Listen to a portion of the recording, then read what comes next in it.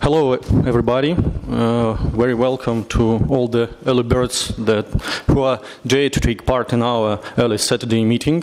And let us start with the first plenary session. And let me introduce to you the first speaker for our plenary session. Here is Professor Imanol Ordorika, Professor of Sociology and Education in the National Autonomous University of Mexico.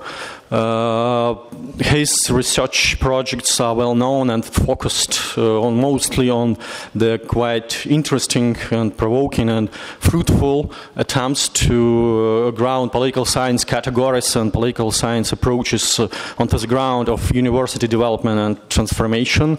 And this really aroused some provoking question on the nature of academic groups, competition within university, and knowledge production and good governance practice in university, especially taking into account globalization and transformation of universities. And I really do believe that such a sophisticated understanding and approach to the political nature of university also has its roots on personal background of a professor who is was one of the brightest student activists and also founder of political party and political figure, and acts at the present time as political figure and public intellectual. So we all really look forward to hearing some provocative report and thought-provocative presentation. So the floor is yours. I think that we have some 40 or 45 minutes for presentation and then some time for questions and comments. So, very welcome. Good morning to all of you, especially for being here on Saturday. Thank you, Sergey, for this very nice presentation. And I'd like to thank Isaac and Maria for the invitation to be here. You know you're in a little bit of trouble when your presentation is portrayed as provocative. But I do hope to be able to create some interest and stir up a little bit of a discussion about universities by looking at them from a political sociology perspective. I was asked by Isaac to prepare a PowerPoint presentation. I don't like it very much because I don't usually do it very well with PowerPoint. There it is. It disappeared. Yeah. So he didn't like my comment at all. So, there it is. So, well, this is what my presentation is going to be about. Some of you attended the Tuesday workshop where I talked about universities as political institutions in society. I'm not going to go very far into that, but basically the argument is that there is enough historical evidence to show that from the very inception of universities in the 11th century, these institutions have been plagued with internal conflicts and confrontations over the role of institutions, the alignment of institutions with other institutions of society, and we will see some of these in the next few slides and the latter part of the presentations. Then I try to hook up with the topic of this conference. Are universities really dynamic or not? And what does that mean? I'm going to go very fast through several paradigms of ways in which the university has been portrayed historically, and then focus a little bit more on the 1960s and a period of intense politicization at universities, because I think it's relevant for our understanding of universities today. Then I'm going to look at the prevailing mainstream portrait of universities as some of the motors of the knowledge economy and so heavily connected to that. And finally, I'm going to close with my arguments about the re-politicization of the university in current times. So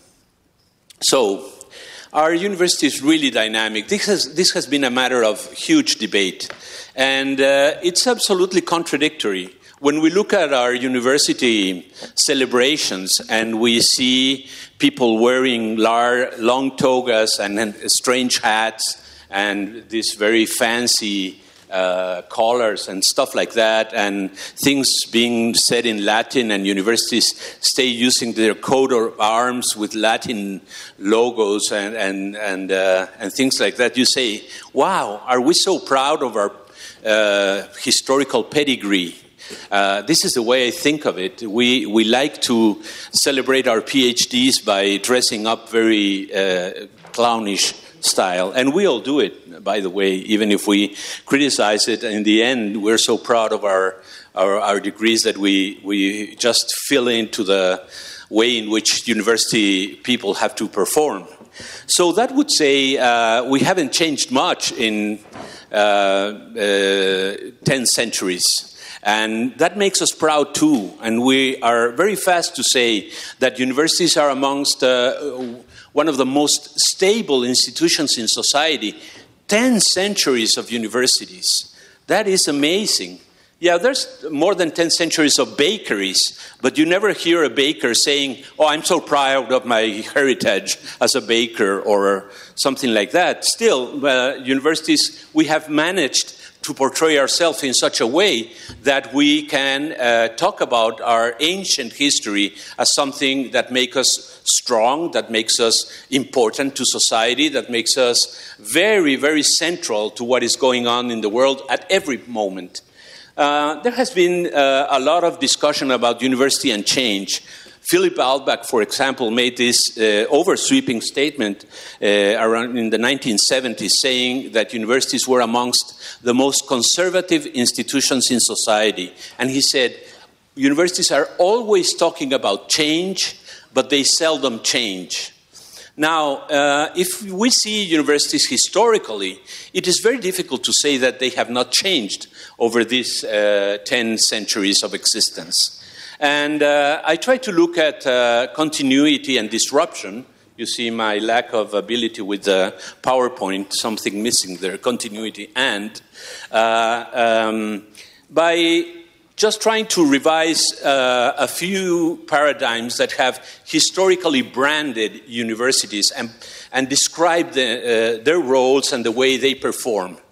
So we had the university originally, after the students built the first university in Bologna, basically to get a degree in order to perform professionally, and they organized themselves and they paid for faculty. That didn't last for long. Somebody came out and took the university out of the students' hands, which is usually what they want to do everywhere, all the time, in the 11th century and today when it happens.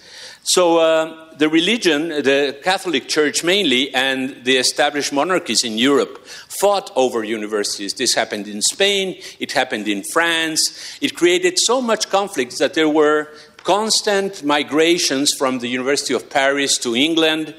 Cambridge and Oxford were founded. Two universities because they fought in one of them and then they went to the other one. So conflict was all over the place, and the basic tension was around if the university was going to align itself with the Catholic Church or with the monarchy. In Henry VIII era, the big intellectual debates happened outside of universities, and basically universities had to align themselves with the monarch and be participants in the creation of the Church of England. So they were against the Pope. So you could see instances of this conflict going on and on through centuries. The legacy of that type of confrontation for many years, for even centuries, was this constant tension within institutions between scholastic performance, that is, thinking and rethinking about classical and religious texts, versus the emerging scientific thought. You know, people were burned for saying that the Earth moved around the sun and not the other way around. And these debates took place inside and outside of universities. So this tension, which lasted for much longer in universities, for example, in colonial countries, in Africa and Latin America, were constantly a contrast between the development of institutions in different places. Then, if we move further down to the 18th century, we have one of the first very clear projects, national projects for a university. While the German nation was being built, bringing together different small realms and small, they were not even republics, but being brought together to build the Weimar Republic, Humboldt thought about the university in two distinct directions. One was the role in a national identity formation as a key issue in developing a university. That was the main purpose of the university, according to Humboldt. And the second one was to be able to establish connections between scientific thought in the university and emerging industrialization. And so this gave birth to one of the most referential models of higher education institutions, a different paradigms. We're already in the third, at least, and we could maybe, if we go dig deeper, we could make sub-paradigms of each of these ones.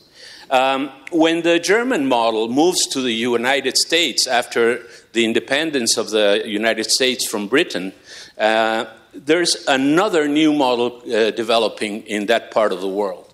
It is also bearing attention within it. On one hand, it brings in the idea of liberal education from British higher education.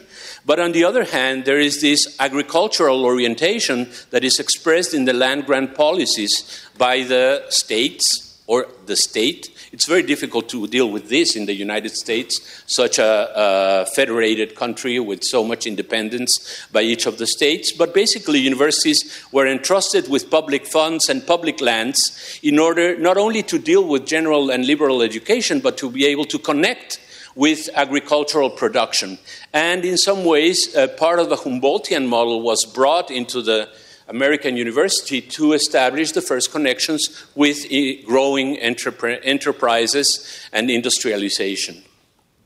Then comes, of course, in the middle of the 20th century, the golden era of the university. After the Second World War, the big expansion in the U.S. through the GI Bill, which allowed the soldiers that were coming back from the war to enroll in colleges and universities, the building of new constructions on campuses, new universities all over the place, and it's the big expansion of higher education all over the world. Enrollments go up, and it's public funding for institutions goes up very strongly, and it seems to be a very stable moment where universities are at the epitome of this mythology of academic freedom, autonomy, self-governance, etc. Now, all of that has to be qualified in some ways, because it's also the time, one of the peak times of the Cold War. So academic freedom and autonomy coexist, for example, with the loyalty oath in the United States, where faculty, in order to be able to be appointed as such in public institutions, had to sign this loyalty oath and declare that they were not members of the Communist Party. They would never be members of the Communist Party. They would never follow any communist directive, and they would be loyal to the American presidency and the values of the forefathers and all these things that the Americans say all over the place. So just to show you, in a very brief amount of time, I have covered a very long set of historical periods where universities have changed and the paradigms about universities changed. So I want to focus on the 1960s because nobody planned for this change. There was no Humboldt drawing down what the role of institutions would be. Probably the 1960s have been totally underrated. We haven't done the necessary work to understand how much the world changed in the 1960s and how much universities and university faculty and university students were involved in changing contemporary society. There was this big cultural change.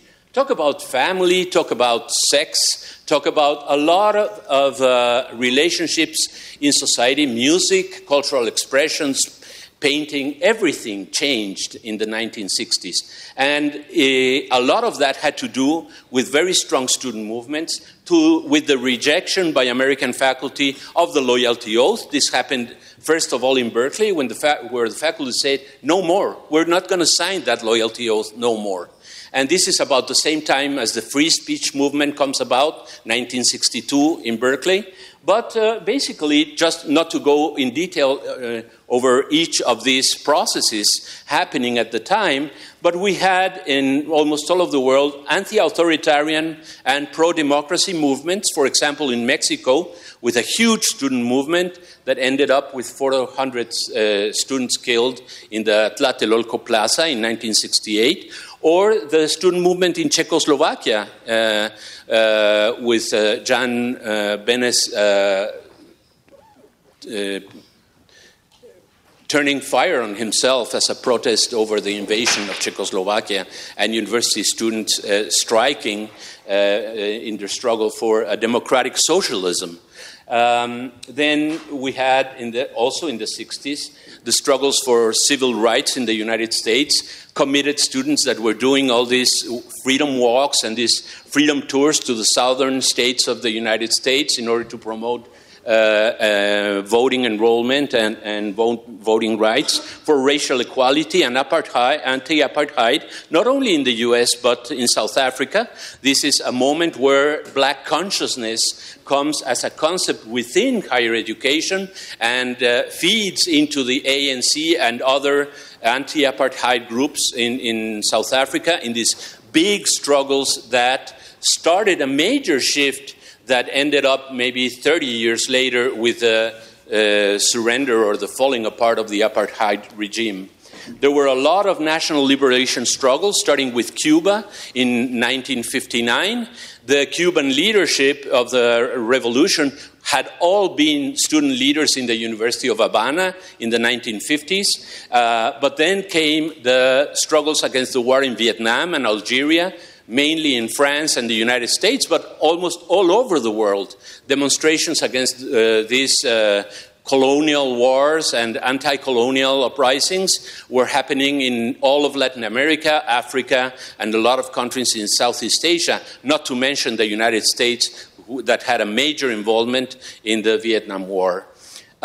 Stemming from these student movements, a lot of topics that are today on the table that have been discussed for decades now really gained a lot of thrust in like a second wave of feminism after the right to vote for women had organized a lot of women's struggles. From the universities came feminism and gender equality struggles that have made a lot of advances, especially at university levels, but has projected towards society in general.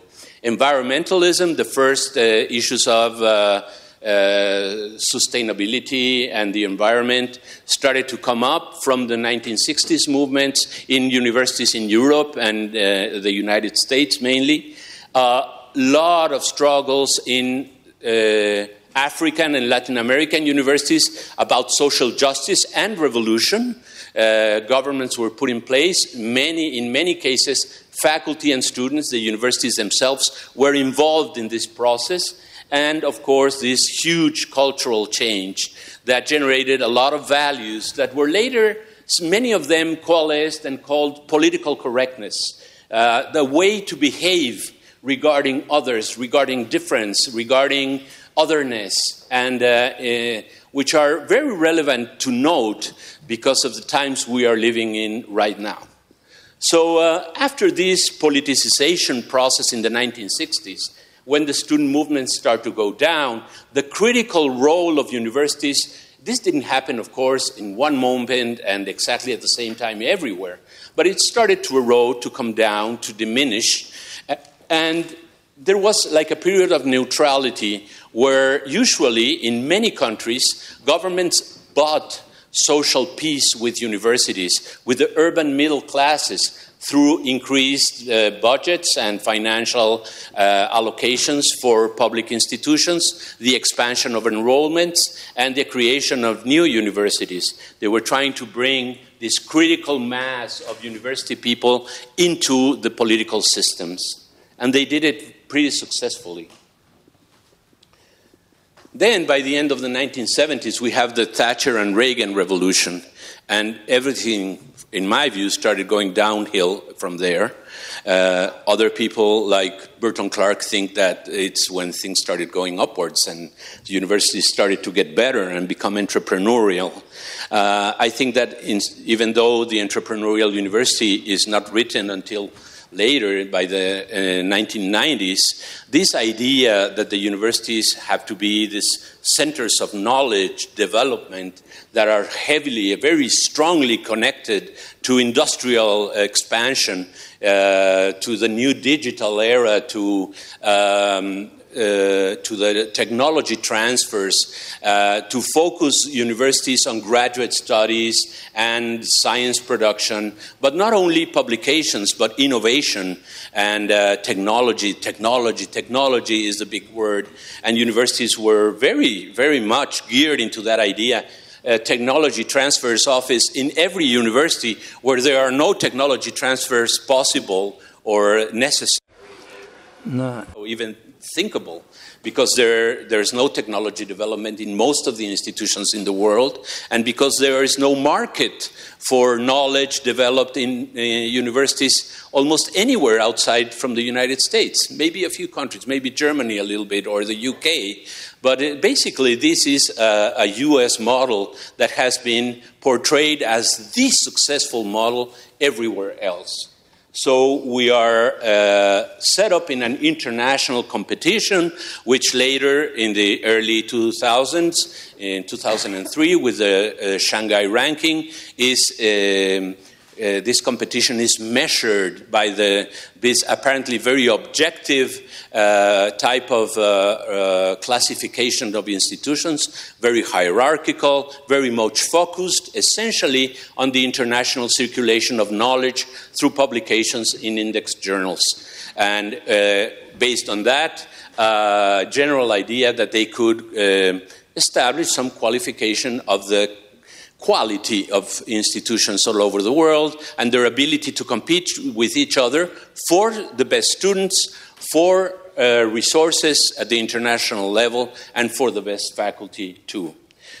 But this paradigm, as many of the other paradigms, are based in a lot of mythical ideas. And of course, there's part of reality. There's been the reality of this entrepreneurial university is the amazing growth of, let me use this very bad word, shitty publications in scientific journals. No?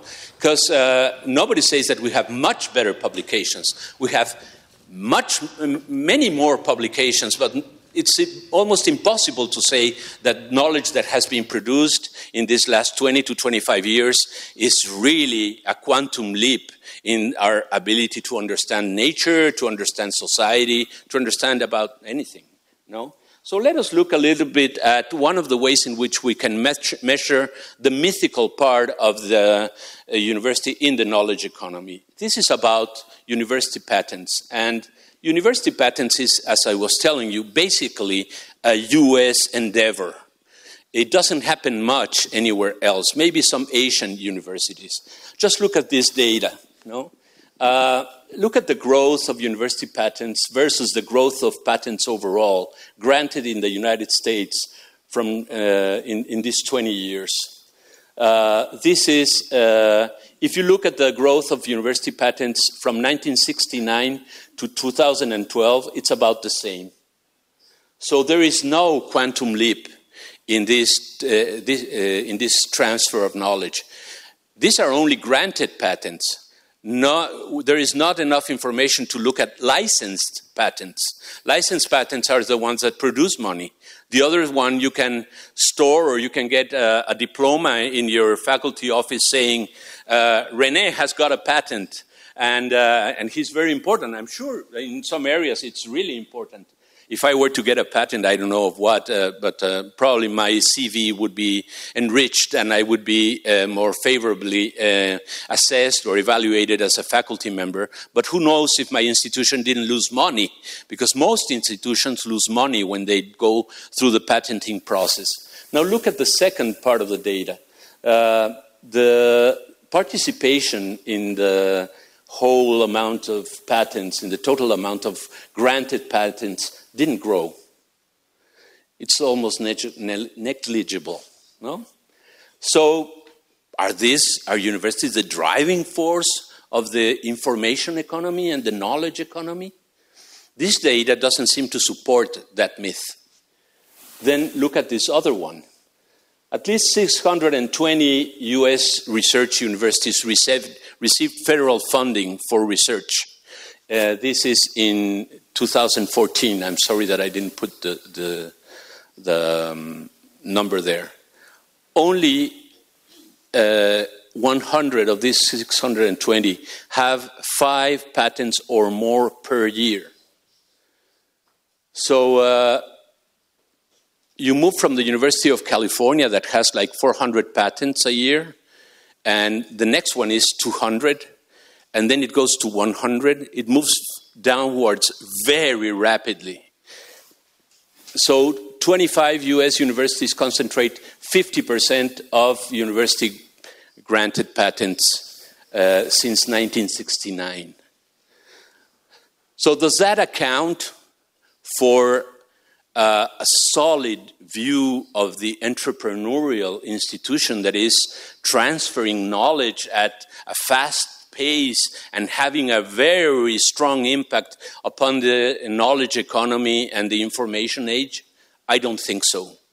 But university presidents and university boards and even us faculty and students, we have bought into the project. And we think that we are extremely relevant to the knowledge society. And of course, there has historically been professional formation. That has, probably our graduates are much better than they were before. I don't put that in doubt. But is that necessarily an outcome of the university being geared towards the knowledge society? Is the increase in master's and doctoral degrees driven by the knowledge economy or by the fact that undergraduate enrollments are becoming almost universal in some countries? Is it only demographics? Nobody's done a lot of studies about this, because challenging the myth that we are very important because we are part of the international competition that is driving the world ahead in this intense knowledge economy struggle and path towards the future. It's an interesting myth, and universities are really good with myths, and we can embody them in very nice ways. Now let's see what is happening to us now. While we were thinking about knowledge transfers and competition and our important role in society, a lot of things starting to happen in the world. I'm going to go to the second slide and come back to this one. We never thought this could happen. We got together with our colleagues from the from US universities, and everybody told you, oh, there's no way that Trump is going to be the Republican candidate. That is never going to happen. Once that happened, then they told you, no. And we believed it because we thought it the same way. There's no way he's going to be the president. Nobody would vote, in their sound judgment, would vote for him. Because, he's racist. He has done sexual harassment. Everybody knows that. He's proud of it. How women are not going to vote for him? Poor people can't vote for somebody that's going to strip them away from health care. That's not going to happen. And it happened. And one of the things that it showed is that as universities all over the world, we are so strongly disconnected with what is going on around us. We don't even understand our own environment. The same thing happened in the UK. So I'll get back to the Trump thing, the Trump phenomenon. But I want to just show you things that are happening in the world, have been happening for the last 5 years, and maybe we haven't taken notice about it. Lots of struggles for access, free higher education, and against for-profit higher education. In the UK, they even burnt the Conservative Party's building in London. No, Germany obtained in 2015 the tuition-free higher education. Occupy Wall Street students were complaining about the costs of student debts. Chile student movements put 100,000 people on the streets, and they gained tuition-free higher education. It's being debated in Congress. Colombia, exactly the same, and Puerto Rico. So we have very, very big student movements all over the world about access to higher education institutions. No wonder. If we're telling everybody that universities are the driving force, everybody wants to be part of that. Now, there are not enough public universities, and demand is much larger than the possibilities for access. Then we have very political processes. Brazilian federal universities were banned by the government to discuss the congressional coup d'etat against the legal president, Dilma Rousseff. And the rectors had to go to the Supreme Court in Brazil to guarantee the right for university members, faculty and students, to debate the political situation in Brazil at the time. And they won. Of course, the process was lost because Congress got rid of Dilma Rousseff, and all these corrupt Brazilian politicians are in power right now. But the universities played a major role. The students mobilized, and the rectors did a joint action towards the Supreme Court. Colombian universities, when the vote for peace happened in the referendum, it was called Universities for Peace. All of the universities in the country coalesced, calling the population to vote in favor of peace in the referendum, and the referendum was lost. Later, it was in some ways reversed. Faculty and students on universities called against the vote for Brexit in the UK, not very successful either, but it's very clear that educated people voted against Brexit. The indignado students in Spain have developed two political parties that have totally changed the political scenario in Spain. One a right-wing party, and another a left-wing, Podemos, and the right-wing Ciudadanos. Now, rectors in Venezuela reject both the government and the opposition in their confrontation in the last 6 or 7 months. And students struggle in South Africa. They are bringing down the statues of Rhodes, this very racist, apparently very gracious philanthropist of higher education in South Africa. So let's get back to the US. I'm almost going to be over. Trump symbolizes everything that challenges higher education. We are, in front of that, we are isolated. Our political and academic values have been challenged. Not only all this political correctness stemming from universities as a way to interact with each other have been put into question by the ways in which the president behaved even before he was voted. So this gender neutral or race inclusive discourse and performance has been thrown out, and people voted for that, and that's a vote against universities. But even more so, Trump is a champion of alternative facts. So alternative facts is whatever he wants to make at every moment, starting with the environment. Oh, there's no global warming. It's these university wackos that are deciding that the Earth is warming up. There's no evidence about that. I have alternative facts. So we can drill in Alaska, we can bring down trees, we can do everything. Nothing is happening to the environment.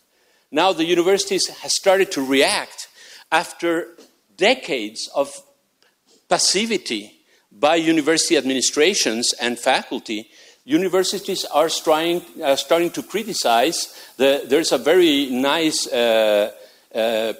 written piece by the president of Bard College, Leonard Botstein, saying American universities must take a stand. And this hasn't happened for a long time in the US, and in many other countries either. So the nature of universities themselves and the idea of pursuit of knowledge is put into question by the very existence of a discourse of alternative facts.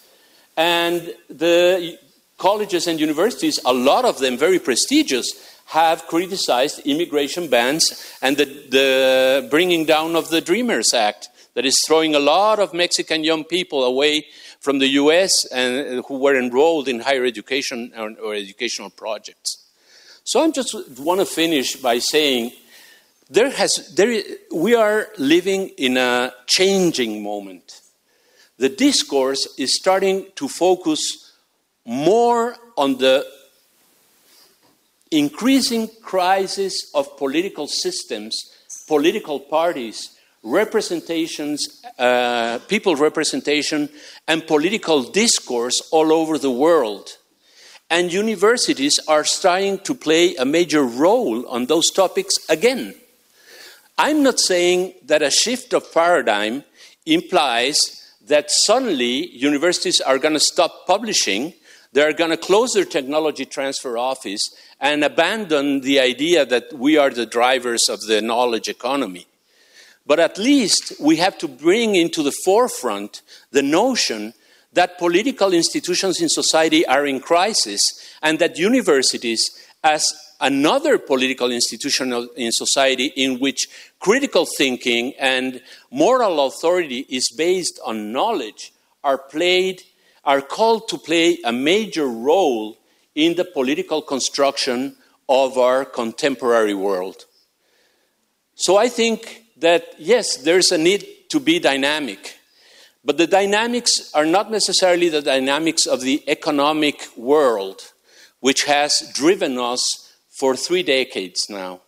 And probably it's very useful, at least, not to replace the economic cost-benefit analysis that has been the mainstream driving force for university policy in the last decades, but incorporate a political understanding of where is it that our universities are being located and what are the political and societal challenges that are being brought upon our institutions, not only in order to survive, to be able to adapt and to continue existing for another centuries with our caps and gowns, but in order to be able to have an impact in political change and societal change in the near future.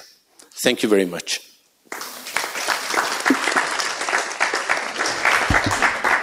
Perfect, you're quite in time, just less than 45 minutes, so we have plenty of time for questions and comments.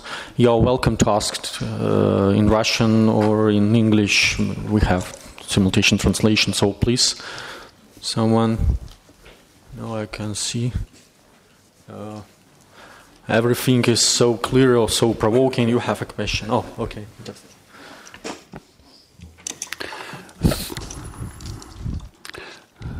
Спасибо. Thank you for an interesting presentation, perhaps the best presentation at this conference, in my view, because research projects about the past and the present, you went over to discussing the future of universities. In your presentation, why can identify several generations of universities? It's a fashion to use these phrases. University 1.0, 2.0, 3.0, 1.0 was a scholastic university, and that's the era of the birth of universities. 2.0 is a research university, Humboldtian model 3.0, and thank you for distinction and debunking this myth of entrepreneurial university, which is being implemented very narrowly locally. What would be a 4.0 university? A political university or some other university? and what would be the major set of problems that they will be dealing with as a driver of development processes, not just reproducing old knowledge, old thinking formats, but as a driver of social development. So what will be a 4.0 university be about? Thank you. I was always very bad at keeping track with software based on the 1.0 and 1.1 and all this stuff. But I agree with you that we have had these overlapping paradigmatic changes. And it's very difficult to have a crystal ball to show what universities are going to look like in the future. But I do think that the pendulum that moved towards basic sciences and engineering and technology, high technology content, research and teaching is probably going to move slightly back to the humanities and the social sciences. There's going to be a need for a wider type of economic thought, not only modeling economics and econometrics and stuff like that, but more history of economics. It's my view. There's going to be a need. I'm not saying it's going to happen. I'm trying to focus on what's going to be needed, what is already needed, more historical perspectives about society and education in general, and much more sociology or sociological, not to narrow it to a discipline, but more to a field of studies, sociological understandings of society. Basically, I think that we have to be able to reverse one of the major shifts that happened in the late 1970s, which was called by Sheldon Walling the economization of public philosophy, when everything that we thought was public interaction in the social, cultural, and political realm suddenly was narrowed down into cost-benefit and economic analysis. We have to be able to enrich our own lives through knowledge in terms of being able to think about what really goes on in our everyday life, and it's not necessarily a rational economic set of decisions that are being made by individuals or institutions. And if you look at the last Nobel Prize in economics, some of that work is making headway. When you bring social behavioral theories into what used to be considered one of the basic foundations of new economics, the rationality of economic decision-making has been put into question very strongly.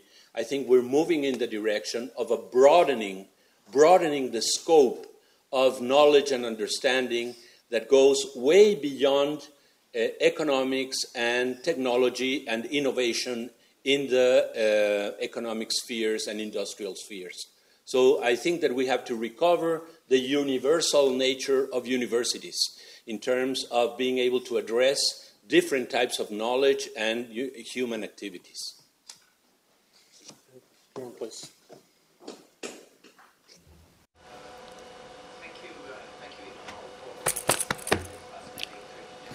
The history. I want to go back to the 1960s and the politicization that happened in universities at that point. One of the effects of the revolts of the 1960s was also changes in the internal governance and organization of universities.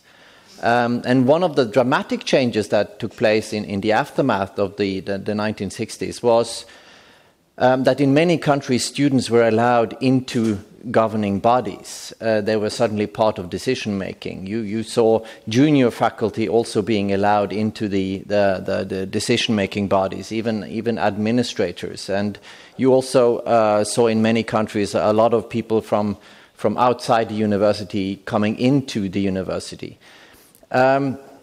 And I'm curious how you interpret that kind of change in the governance of university, especially when you compare it to what you call the second, maybe the emergence of the second politicization phase of the university now.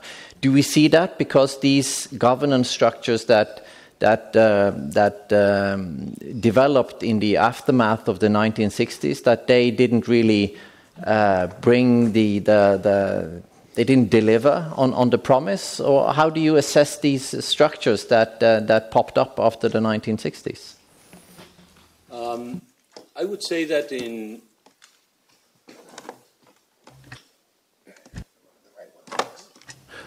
thanks. In many countries, shared governance existed way before the 1960s.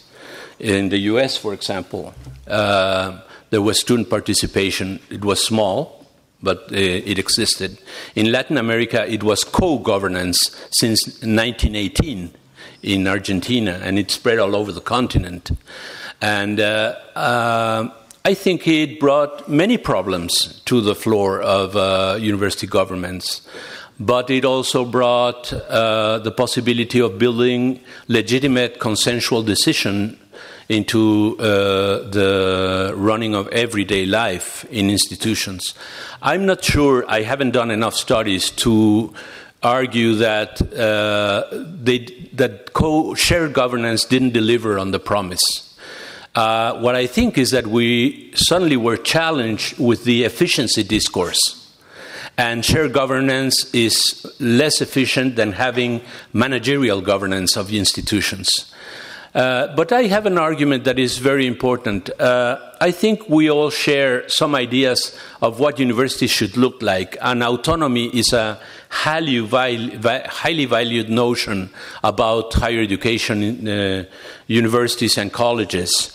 In my view, the possibilities of exercising real autonomy depend on two basic issues.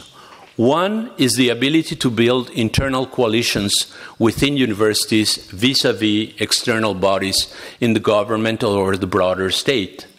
The second one is the ability to connect with social constituencies in the universities. We are doing badly in both directions. Sheila Slaughter argued in 1983, if I'm not mistaken, that universities were in danger because they were very expensive and the people didn't feel that universities were looking at them and thinking about their problems. And I think that the vote in the United States, in some ways, the voters for Trump place universities as part of the status quo and the government, the big government, what they call big government. But on the internal side, I think that collegial running of universities has been substituted for managerial expertise. And that certainly hasn't delivered in order to allow universities to remain as collegial institutions in which their life is being driven by knowledge exchange and knowledge creation. So probably what we need to think about is a good middle point between the use of expertise in the management, administrative part of the university, but rebuilding the collegial and politicized expressions of co-governance in order to maintain adequate equilibrium within our institutions. Yes, hi. Mark Johnson, UW-Madison. I have two things. Yes, thank you for a really extraordinary presentation. And I agree with you about the global transformations of the late 1960s, especially 1968, quite literally in Mexico City, Indonesia, China, and Prague. And there's two parts of that are really compelling, and I'd like to end with a question to the group. There's a very powerful historical account by Jeremy Surrey. I believe it's Power and Dissent, and he makes the kind of larger argument that the superpowers recognized in the face of this radical mobilization that they had to wind down the Cold War and begin the process of demilitarization at the level of geopolitics. So détente began, the U.S. reached out to communist China, the Vietnam War began winding down, and then in exchange for that, domestically, In the United States, certainly there were concessions made around student role in governance and the quality of student services and dormitories, but there was also very selective repression against the most radical students. So the most radical elements in the anti-war movement and the racial justice movements were often expelled from the universities. We saw brutal repression in Mexico and Indonesia and elsewhere. And ultimately, of course, in China as well, when the students involved in the Cultural Revolution were put down by the Chinese army in the end of the 1960s. So the geopolitics of that moment, and Suri's book is complicated because it's a very positive story that we stepped back from the brink of nuclear confrontation, but in exchange for this very complicated kind of rebalancing of the domestic political equilibrium. And of course, in Latin America, there was a whole series of military coups in the years that followed in reaction to that as well. And then I'm intrigued, very intrigued, and I'd like to open this question up to the audience as a whole, because one of the anomalies in the late 1960s was the relative quiescence of Soviet students in the Soviet Union. And now there were exceptions to that. There were incidents at Saratov State that were hushed up and there were elements of Soviet movements. They were certainly very active in the Prague Spring. But I'm kind of curious about the history of the Studienčestvo and the politics of that in the 1960s and 1970s. And in a sense, perhaps it was simply a delayed reaction where we saw a very prominent role for young people and students and university leaders in the independence movements of the late 1980s. And you saw that in Georgia, and you saw that in Kyrgyzstan, where sort of academics emerged as the leaders of the independent republics after the end of the Soviet Union with Oskar Akayev and others. But I'm kind of curious about that, the analogs to this global phenomena in the Soviet system.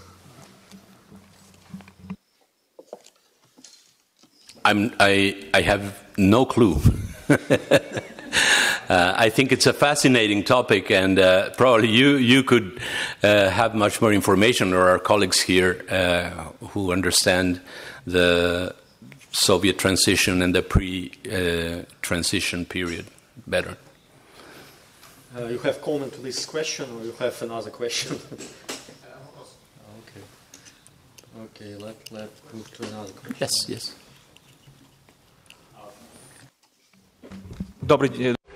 Good morning. My name is Vasily from Omsk. Thank you for your presentation.